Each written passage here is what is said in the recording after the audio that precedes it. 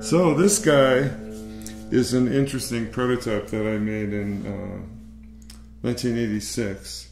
It's quite thin, as you can probably see. Probably averages, I don't know, maybe 3/8 of an inch thick, 10 or 11 millimeters, something like that. Well, the neck is thicker, but the body, I'm saying, it's really thin in some places and not so much thicker in others. Anyway, the idea of this was to try and create a guitar that had the top of an archtop without the back and sides. So it was designed to be a resonant structure, and you can hear the sustain of this, I think. So it's quite efficient. That is reflective and conservative of energy, which means it sustains a long time. And I consider it a very successful guitar. This is something pretty close to what I was hoping to manufacture at the Parker Guitars factory, but the guitar got driven to be thicker because it was decided that we couldn't use non-standard magnetic pickups, and we had to use the pickups that were regular sized. So I have to be honest and say it was a little bit of a bummer, because here I am trying to make this, magical new thing, and I've got to incorporate these kludgy, thick, heavy, dopey, crude pickups that were made in the 50s.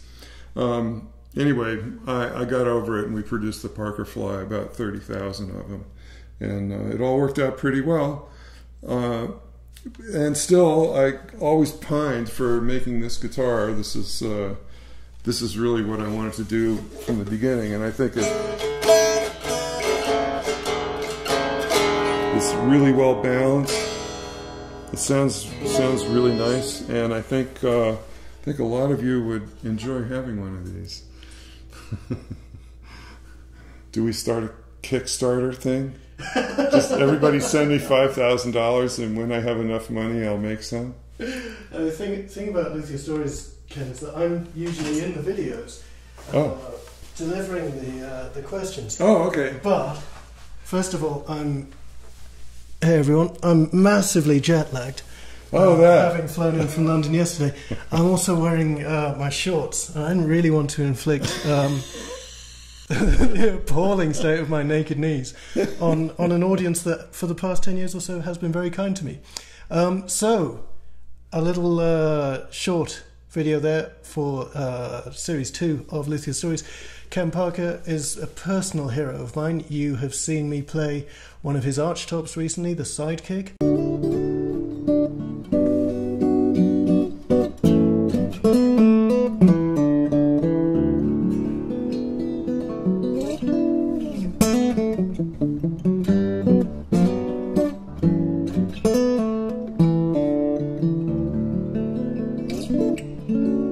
I owned one of the very first Parker Flies to come into the UK, and it was a guitar that I loved in many ways. So thank you so much for your time again. Oh man, my pleasure. Thank you for watching.